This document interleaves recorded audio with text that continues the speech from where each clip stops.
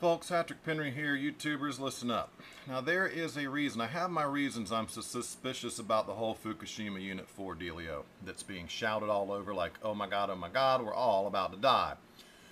Originally, the first piece of damage mitigation that Natural News put out where they mentioned me, they had to, of course, at the time, but like I'm saying, at the bottom they did quote me, but the second and first part of the article, and the first part was about something else. The first part was about number 4 is about to collapse. Oh my God, we're all about to die.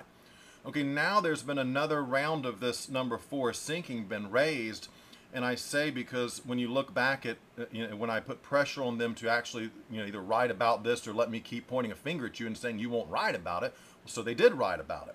Carefully, they put mine at the very bottom of the article. I got a couple videos on this. You can really visually see how small the FOIA document section was.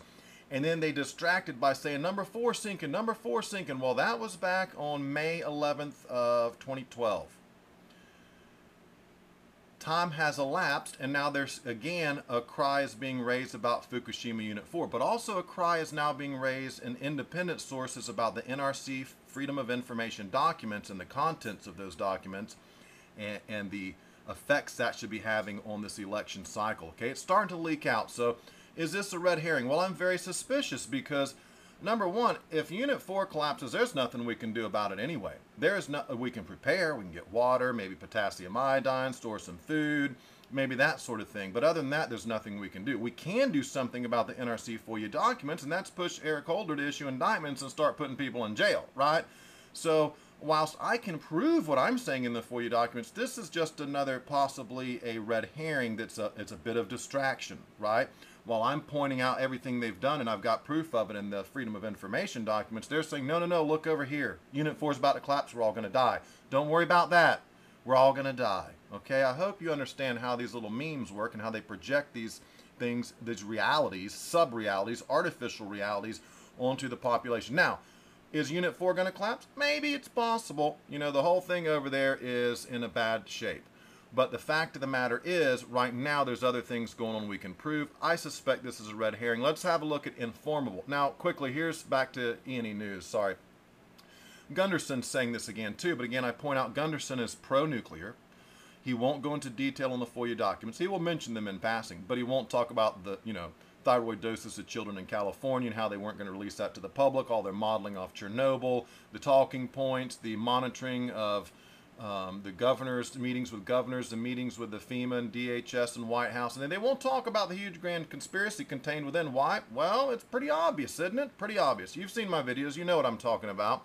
So Gunderson, who I believe is controlled, my mom also believes she's the one that started explaining to me how he was controlled, because I don't follow him that much. I don't follow any of these people because they don't talk about the NRC FOIA documents. I just haven't heard it. I really haven't. Now, Gunderson is alleging he's talked to the ambassador Murata of Japan, but if you read the NRC FOIA documents, I know he has, he knows that they're all liars and proven liars within the documents. In fact, everyone's a proven liar within those documents. Oh my gosh, it's incredible. All agencies are proven liars in their fact. So, do you trust this guy even? If you ask the guy in Japan, maybe that's a red herring for them too. Maybe it's a distractionary thing, folks, and you have to begin to ask yourself that, because when I go and look at my most trusted sources, and again, I don't trust anyone 100%, but others, some I trust more than others, Informable has nothing on Unit 4. I mean, if it's really about to collapse, if it's so dangerous, if it's sinking, if it's cracking, if we're all going to die, wouldn't it something in here within the last couple weeks on Unit 4? Last I read in Informable, they'd cleaned the debris away from Unit 4, and they had offloaded some unused fuel rods, and they were saying by the end of 2013 they would begin to unload the spent fuel. So within a year, they're claiming anyway, and this is what Informable has posted a couple things on it, and they're very reliable. They've been on the FOIA document since February for sure, that I'm certain of. So Informable, pretty clean source in my opinion, and they're not talking about it. Now let's go to another really good source, someone who's been under a lot of pressure from the Japanese government and probably from the government over here, and this is the Fukushima Diary. And this guy's revealed quite a bit, and he's been harassed, he's been interrogated, and he's paid the price for it over there. When you look through his blog, okay, at least what's recent, anything recent, there's no mention of Unit 4, there's no mention of the sinking, no mention of the cracking, nothing here to give me reason and cause for alarm. So Now here's two sources I trust that won't say anything about it. Let's have a look at the Lando Calrissian of alternative media, Alexander Higgins. I really like the guy, man, and I can't say anything else about him except I think he talks about stuff that the Intel Hub won't talk about, and Natural News won't talk about it, and indeed InfoWars won't talk about it. So Higgins is a trusted source with things you can't find anywhere else. Let's look down here. I typed in Unit 4. Let's see what we got. Let's see what we got here. Oh, Unit 4, collapsing. Unit 4, everybody dying. Where's it at? Where's it at? Oh my God, oh my God. We're all gonna die. Oh, look at that ugly Janet Napolitano. My God, that guy is really ugly. I'm just not seeing it, folks. So, it's a bit of a toss-up.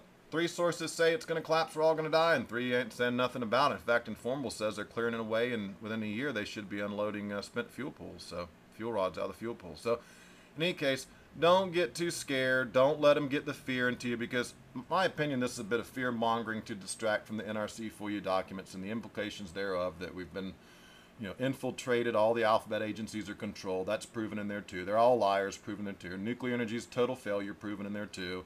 Obama had to have known about it. Certainly the White House was in depth with meetings and had the lead, and DOE had the lead, and NRC was involved. And Jasko's gone now. He's left the NRC and he's off to other things, and time is going to elapse. And are we going to hold anyone accountable, or did they get away with hiding? And this is my main thrust. The initial plume, the Mangano study has been updated. Sherman Mangano, it's over 20,000 now, in that 14-week period after the arrival of the plume. And that's what they hid from us. Obama took off to South America during the week of the arrival of the plume with his family, took him down. I'm sure it's just a coincidence. It couldn't have been because of the plutonium or the uranium MOX fuel, the nanoparticulates that were undoubtedly floating across the Pacific jet stream straight to America. It couldn't have been that. I'm sure he was really down there for the best interest of the South Americans. If you look historically, we've done nothing but good stuff for them down there, haven't we? Okay, look, I'm just kidding, folks. You know that. In any case, I'm out of here. Don't let them scare you up on number 4. There's nothing you can do about it anyway if it does collapse. What you can do, though, is write your congressmen and start talking to people about the larger picture, and that includes the NRC FOIA documents, something that Alex Jones has carefully avoided this whole summer long. And I rest my case on that. Hatrick Penry over and out. Thanks for joining me, guys.